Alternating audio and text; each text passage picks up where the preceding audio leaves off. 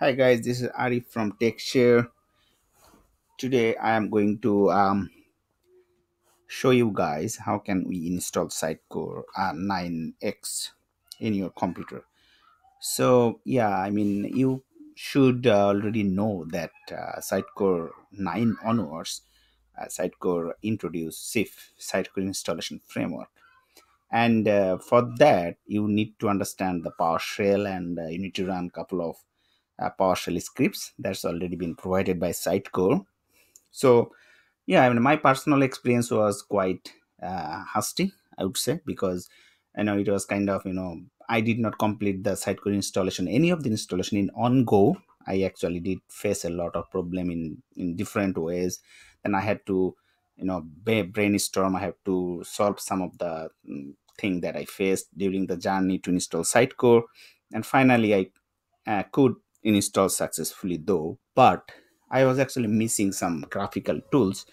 And finally, I found in Sitecore 9.2 initial release, they introduced this Sitecore Installation Assistant. So this is kind of a graphical tools from where you can easily install Sitecore. So this kind of tools, Sitecore actually introduced before, and we named uh, that tool as SIM, Sitecore Installation Manager. So I really like that tool, Sitecore Installation Manager, because it was really easy to install multiple instance. You can update, you can uninstall an instance quite easily, and also you can also install the modules and everything quite easily. So that made our life quite easy. So I was really badly missing that kind of tools. The Sitecore Installation Assistant is not something like that tools, but definitely you're gonna get a lot of interesting thing from this. Okay, so today I'll try to short this video. So this is the URL, 9.2 initial release. If you go here, and by the way, for that you need to have Sitecore credential, like dev.sitecore credential, and for that you must have to pass the Sitecore certification. So once you pass your Sitecore certification, any of the course that Sitecore provides, then you're going to get the credential. Therefore you can log into the dev.sitecore and you can download any of the system or any of the software of Sitecore. So first of all, let me show you this LinkedIn. I will also give this link to the description about this LinkedIn articles that I wrote before. So there I explicitly mention all the steps that you're gonna need in order to install Sitecore 9X.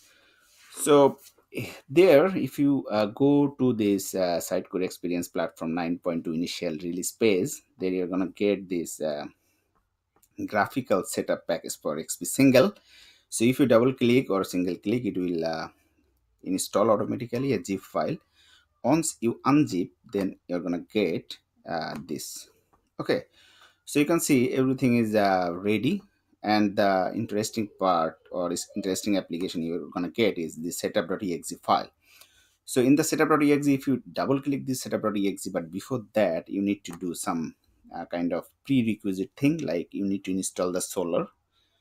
And after installing the Solar, what you need to do is you need to open this Sitecore exe config file. And if you open the config file, then you can see some configuration that is also important. So before running setup.exe, you have to make sure that you install every thing that requires by Sitecore.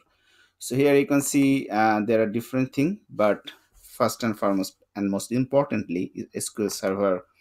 You have to provide your server name, you have to provide the SQL admin password, your Solar URL, and I will create another video where I'm gonna show you guys how can you run your Solar in HTTPS. That is quite easy, but it needs a bit clarification. That's why I thought, okay, let's create a separate video for that. But today I'll give you a description, sorry, a link in the description below where you'll get to know how can you install site Solar, as well as you can run Solar in HTTPS. Okay, and then everything by default should be fine, and you have to be careful while you set up this solar root, solar service, everything. And you probably know how you can run solar as a service, so that is also very easy. I'll cover everything in that topics where I'm gonna set up the solar.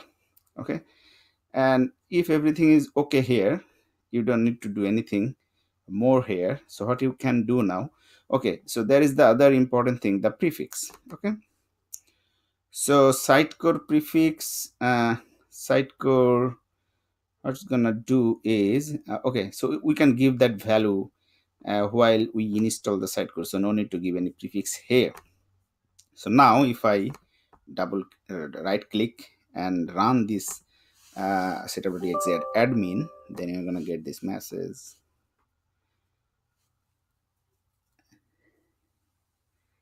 Okay, so it should open the setup.exe.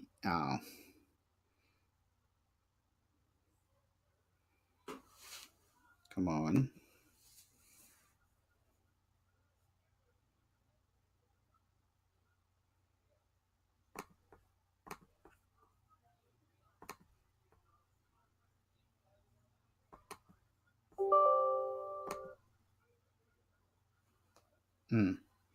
Okay, so it opens two times. Let me close one.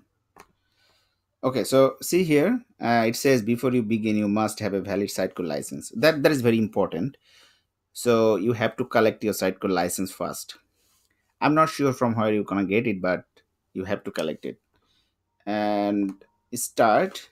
And then look, this is something I already did install, so I'm not going to install that. But what you need to do, you need to install this installation prerequisites first, because that will install all the necessary things that normally when you use SIF, Sitecore Installation Framework, that will also install through PowerShell script. So that will also use PowerShell script internally to install everything. But for you, don't uh, I mean, please don't escape this step. So install your prerequisite, and then I'm going to skip now because I already have installed. Then this prefix you need to provide here. So prefix, maybe I can use SC92 V, sorry, 9 V2, SC9 V2. Admin, normally we use B password, so you can use any. And then Sitecore license file, I have a license file, so I'm gonna use that one. I believe my license file should be located somewhere in my download. License LIC, yes, that's the one. Next. Okay, so now my SQL Server instance,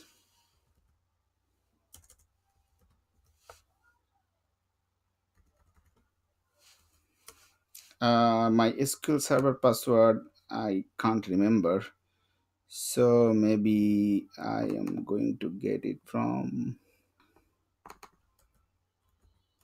okay, next. So now it says solar file system root, everything should be fine because I set those in the configuration file. And this is our solar, should also be fine. Next. Okay, now it's gonna install, and it's going to take around 10 or 15 minutes. So I'll come back when the installation will finish for this step.